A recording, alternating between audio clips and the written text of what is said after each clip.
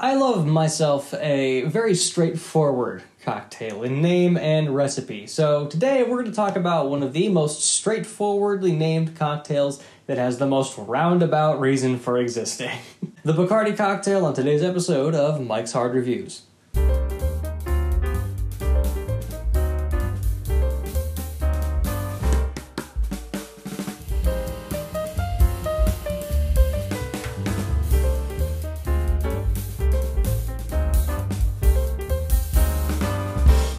Hey there, ho there, my name is Michael. Welcome back to Mike's Hard Reviews. I am a bartender and home mixologist from Kalamazoo, Michigan, and today I want to share with you guys a pre-Prohibition era cocktail that is one of very few, actually, that has a reason for being copywritten.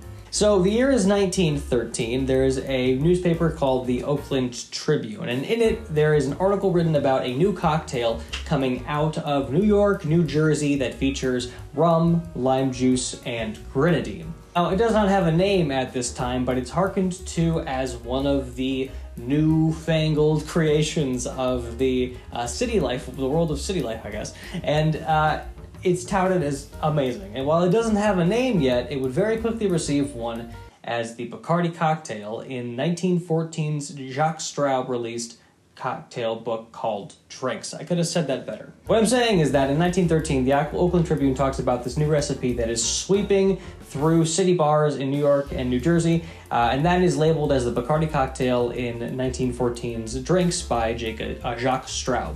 It's a combination of a Puerto Rican rum, or a sort of more mild rum, mild and typically unaged rum, lime juice, and grenadine, sort of as a play off of a daiquiri. And it is wildly popular everywhere you go. Prior to Prohibition, this is a super popular cocktail that everybody seems to not really be able to get enough of. Now, through Prohibition, that actually stays the same. The popularity of the Bacardi cocktail is unmoving, and as drier shores become the commonplace issue in America, people move to places like Puerto Rico and Cuba to drink. And when they're in Puerto Rico, they encounter Bacardi, which is Bacardi rum. And as a result, the Bacardi cocktail gets made with Bacardi for real, actually, and it's a really fucking weird set of circumstances. So throughout Prohibition, people are going to Puerto Rico and drinking Bacardi cocktails with Bacardi in them. When Prohibition ends in the United States, they come back and they continue to drink these Bacardi cocktails here in America, and people stop using Bacardi because, frankly, there are nicer rums out there. As a result, though, in around 1936, Bacardi catches wind of this, and because people in various bars are destroying their market share by not serving Bacardi cocktails with Bacardi in them, they sue multiple New York bars. And this actually is the reason why the Bacardi cocktail now must be made with Bacardi, because in 1936, I think this process starts in the early 1930s, but in 36 the lawsuit is decided that a Bacardi cocktail must be made with Bacardi because even though the judge didn't know what made Bacardi different from other rums, he was convinced enough that it was a unique rum to require its use in the It's fucking stupid. The Bacardi cocktail becomes a copywritten drink that has to use Bacardi rum, and from that point on, sort of fading out with the times and not really surviving the dark ages of cocktails, becomes less popular compared to its older brother, the daiquiri. It's a very, very simple cocktail that is a variation on a time-tested platform: sweetener, spirit, sour, and frankly, I'm actually kind of excited to try one because I haven't yet.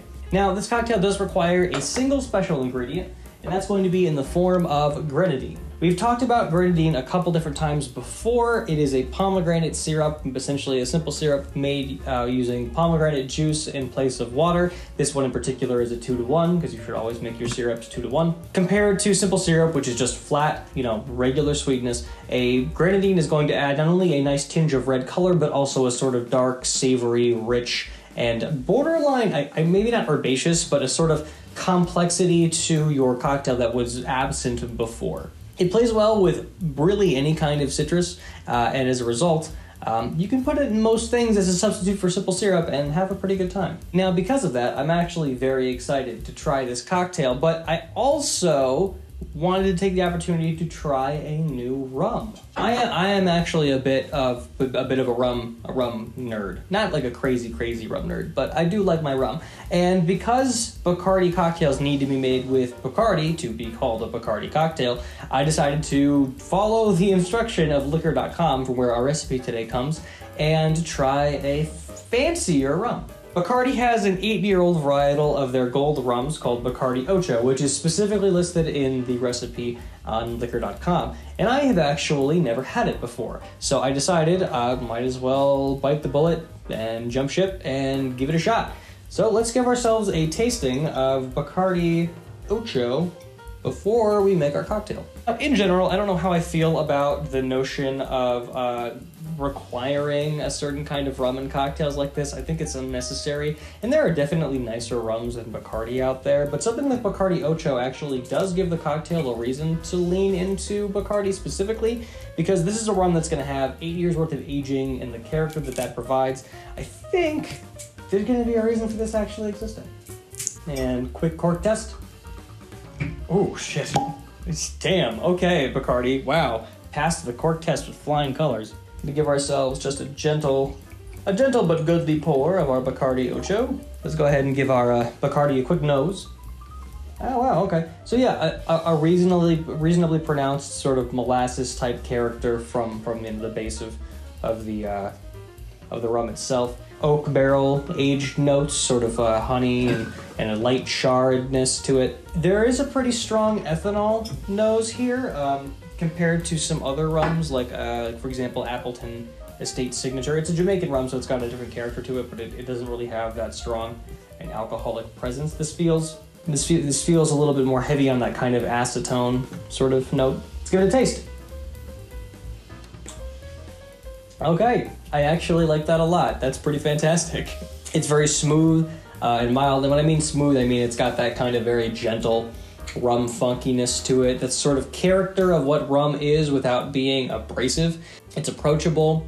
It's kind of lightly sweet. It does feel maybe lightly sweetened on the back end, but there is this kind of natural woody sweetness to it too, because it's 8 years old. It's an 8-year-old aged rum. It's gonna have some of that going on in there.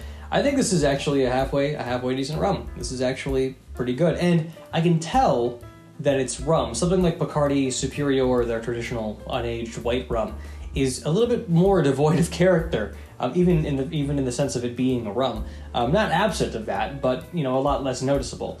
So this is actually a pretty good product. I would stand by this. I think this is pretty good.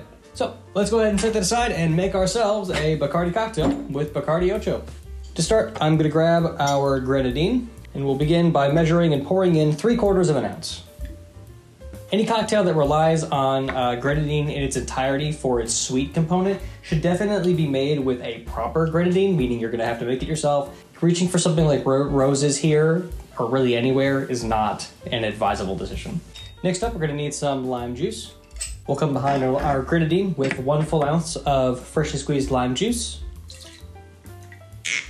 And finally, for our rum component, we're going to grab that Bacardi Ocho and pour in a goodly 2 ounces. I think there's an additional advantage here to using an aged rum compared to a white rum.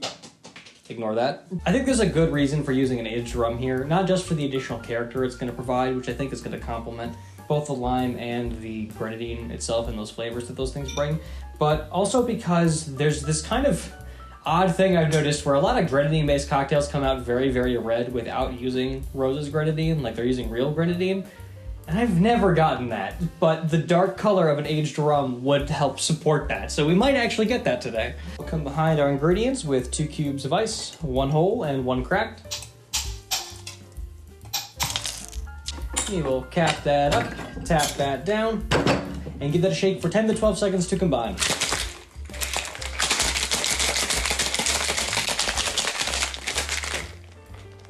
Gonna grab some stemware to serve this up in. I think a more wide bowled coupe, like a neck and Nora glass, is gonna be, just fine here, but I'm gonna use something a little bit more stout. Uncap our cocktail and go ahead and double strain that into our glass. I was hopeful for a bright red. At least I got muddy red, that works. For a garnish, I'm gonna go ahead and grab fresh lime here and cut myself just a reasonably sized wheel and perch that up on the lip like so. And that, ladies and gentlemen, is the ever famous Bacardi cocktail. Alrighty, with our station cleaned up, let's go ahead and give our muddy brown Bacardi cocktail a sip. Cheers. Oh. Okay, you're onto something. Okay. It's got that same gentle rum character that a cocktail made with Bacardi would have. It's got this sort of just nice, gentle, rolling, but kind of full-bodied presence to it that I think is kind of accentuated by the additional age that Bacardi Ocho has, and is giving it this kind of nice vanilla note alongside that, which comes from, barrel aging. That alongside the acidity and the flavor of the lime and this really deep, savory, rich red berry character from the Grenadine.